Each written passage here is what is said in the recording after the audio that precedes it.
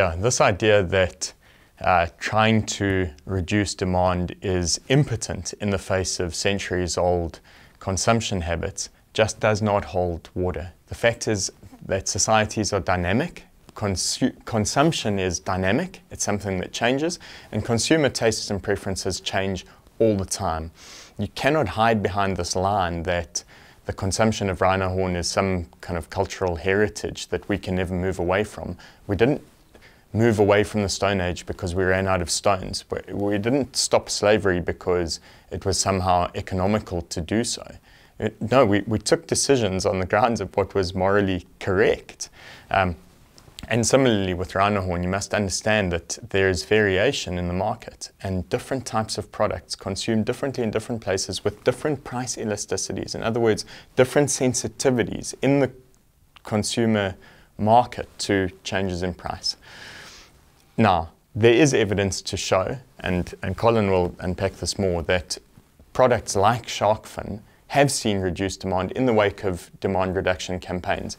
Demand reduction campaigns are only successful if the signals from the supply side are clear and unconfusing. The problem at the moment is that we have Southern African governments promoting trade and saying we have a stockpile that's available, and that makes the credibility of demand reduction campaigns highly questionable, and consumers are understandably confused.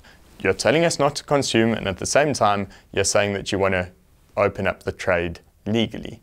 And speculators are loving it because they have every incentive to acquire as much stock as they possibly can now so that they could then drip feed the market and earn monopoly rents. It's not true that demand reduction campaigns don't work. It's just that they're undermined by confusing supply side signals. The other important thing to understand about demand reduction campaigns is that you have to help consumers make the connection between the consumption of the product and the results in the wild. Now, a lot of consumers don't understand that their purchase is literally resulting in a dead rhino. And when you help consumers make that connection, it stands. But it's not likely to happen if you have confusing supply side signals. The other important thing is that you can't assume that that flooding the market will somehow result in reduced prices. And there's just no evidence to suggest that that's true, because the reason why demand might expand in the face of illegal trade is because the stigma effect currently in operation may be reduced. In other words, consumers who will not buy as a result of a ban will be incentivized to buy if the ban is lifted. And so the idea that illegal trade will solve all ills can't work precisely because the stigma effect will be eradicated, and the stigma effect is supplementary to demand reduction campaigns. And so if you remove the stigma effect, demand reduction can't work. But it's important to get the understanding of all the variables together before we have these debates, and typically pro-traders don't want to talk about these intricacies. Yeah, it's a very easy one line. Demand reduction campaigns don't work. Very easy. But when you have mixed messaging, it can't work.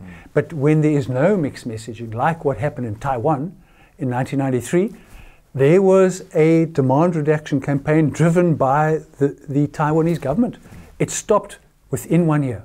And today it is still in effect. There is no real material consumption of rhino horn in Vietnam, in Taiwan today. And likewise with the shark fin.